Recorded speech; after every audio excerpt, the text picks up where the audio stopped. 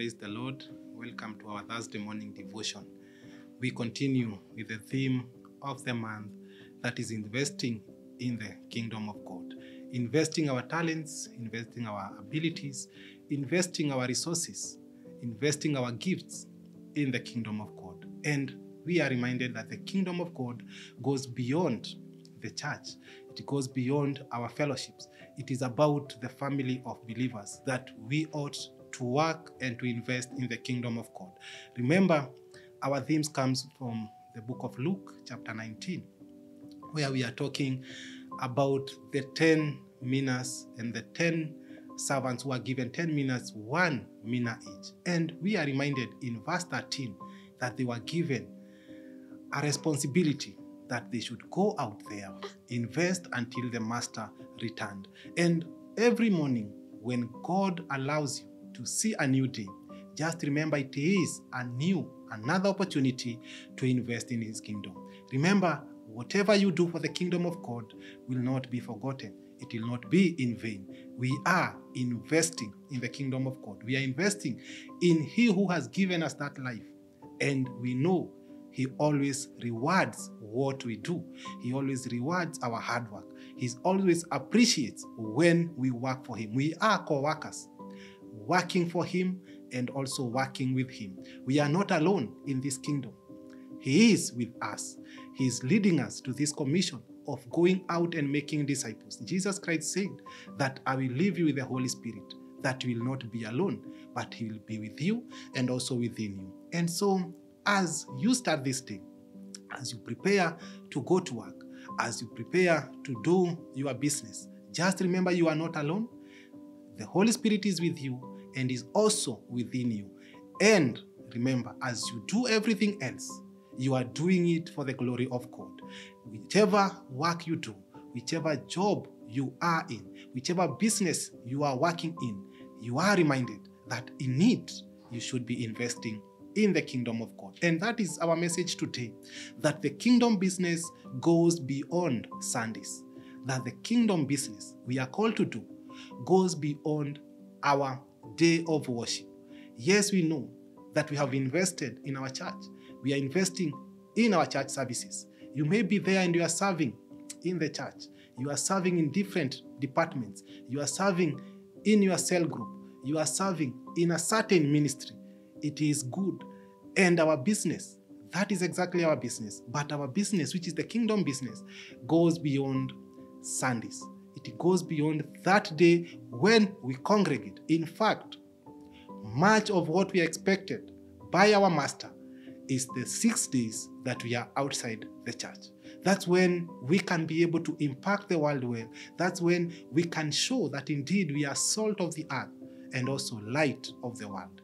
It is only when we are outside the church that our true salvation can be seen. How we relate with other people that are not our Christians, that are not our church members. How we relate with those who are below our class, those who live within our neighborhood, those who we relate with on our day-to-day lives. And our text to lead us into this theme of the kingdom of business goes beyond Sunday, I read from the book of Acts, chapter 2. Acts chapter 2, verse 46. If we start from verse 42, this is how the apostles and the believers, those who believed early, the early church, how they lived together. The Bible says from verse 42, that is Acts 2, verse 42, they devoted themselves to the apostles' teachings and to fellowship, to the breaking of bread and to prayer. Everyone was filled with awe at the many wonders and signs performed by the apostles. All the believers were together and had everything in common. They sold property and possession to give to anyone who had need. Every day they continued to meet together in the temple courts. They broke bread in their homes and ate together with glad and sincere hearts, praising God and enjoying the favor of all the people. And the Lord added to their number daily those who are being saved. We see how the early church, the early Christians were devoted to invest in the kingdom of God. After the ascension of Christ and the coming of the Holy Spirit, when they were filled with the Holy Spirit, the Bible says that they were devoted, they were committed to what they were supposed to do in the kingdom of God, that they were committed to the apostles' teaching. They could come together and read the word of God, and day by day they served one another. The Bible says they served one another day by day, not only on the worship day, that is Sunday, but every day was a day to invest in the kingdom of God. And they were committed to the apostles' teaching. Today we know that the teaching of Christ, the teachings of the Bible, the gospel teachings are the apostles' teaching, that they were committed to hear the word of God. They could meet and pray together. They could meet and break bread together, have communion with one another. And it was a daily activity. It was a daily role to invest in the kingdom of God. Then we are told that they served all people, and this increased their numbers.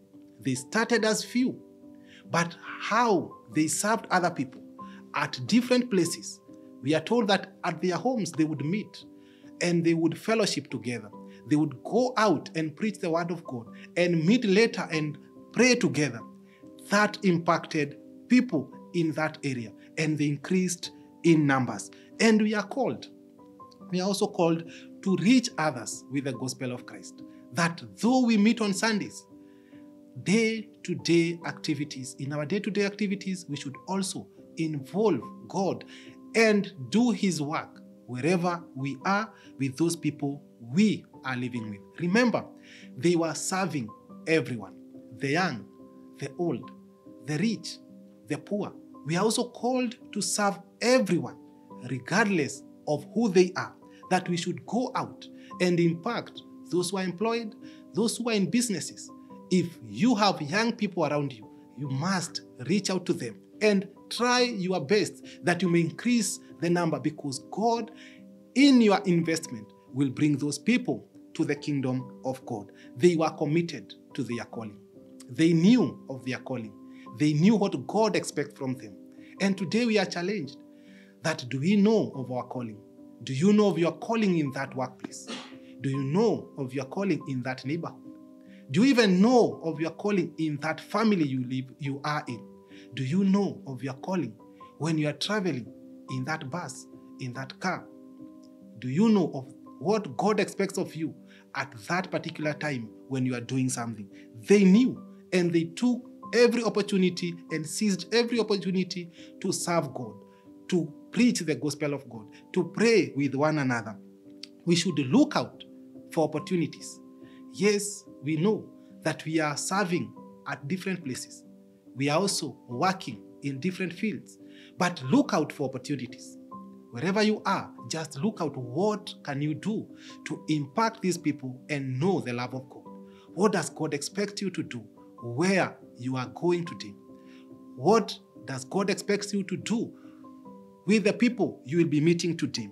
Let us look out for opportunities that we may serve God at where we are.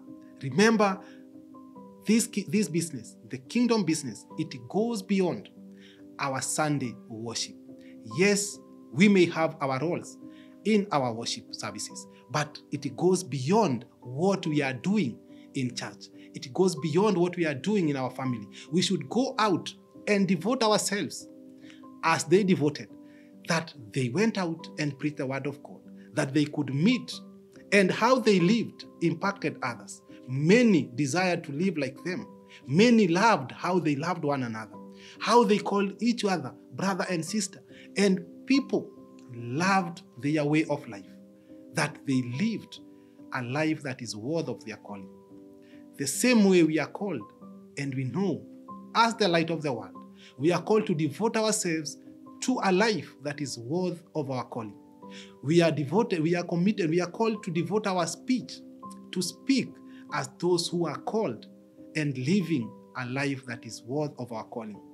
That how we think, how we relate with people should be different from others. Because remember, all these are gifts. Our abilities are gifts and talents.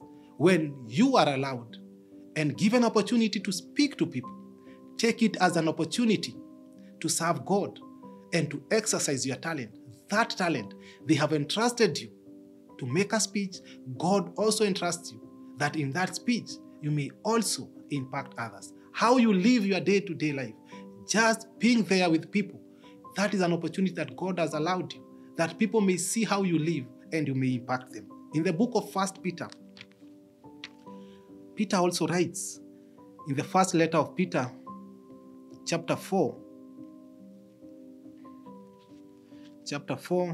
reading from verse 10, he says, each of you should use whatever gift you have received to serve others, as faithful stewards of God's grace in its various forms. If anyone speaks, they should do so as one who speaks the very words of God.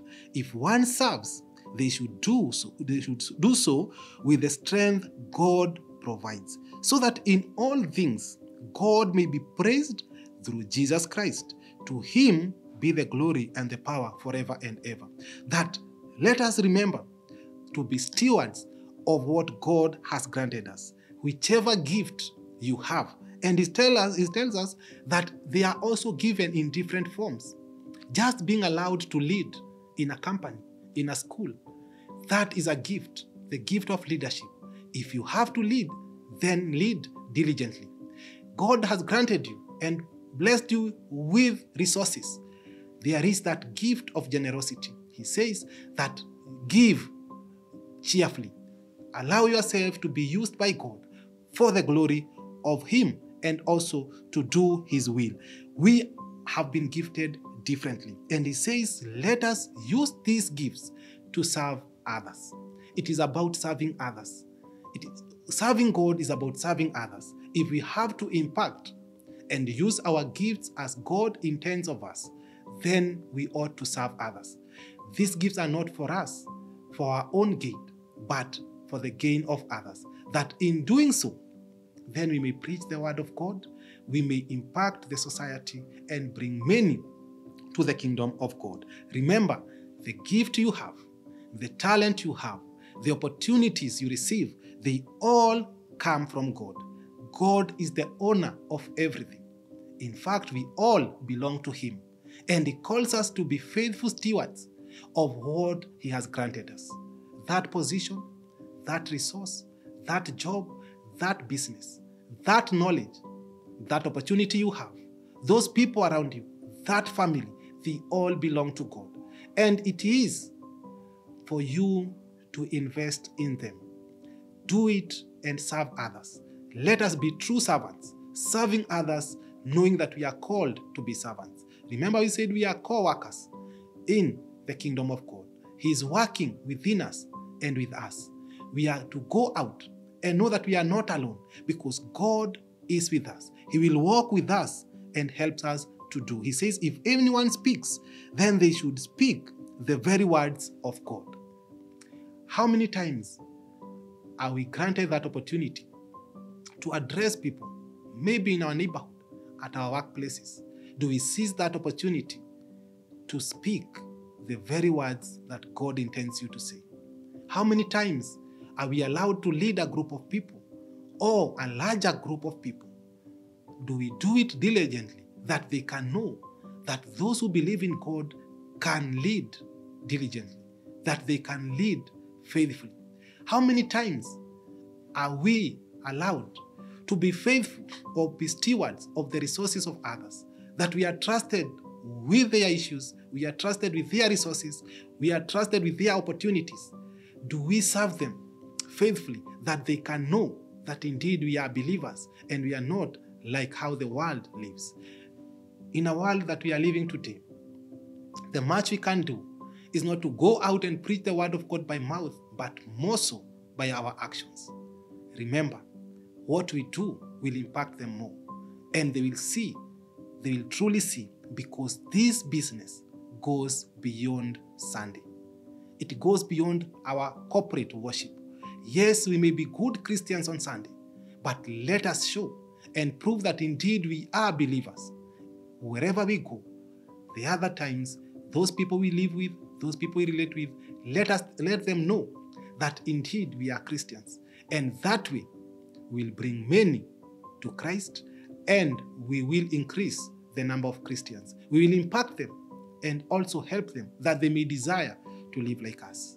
As you invest in the church, in the corporate worship, in that muta, let us also remember that the society needs us, that the business people need us, that those we work with in our companies need us. There is work to do wherever we go, with whoever we relate with. Let us go out and invest. All days, day after day, it is an opportunity to invest in the kingdom of God. In the name of God the Father, the Son, and the Holy Spirit. Amen.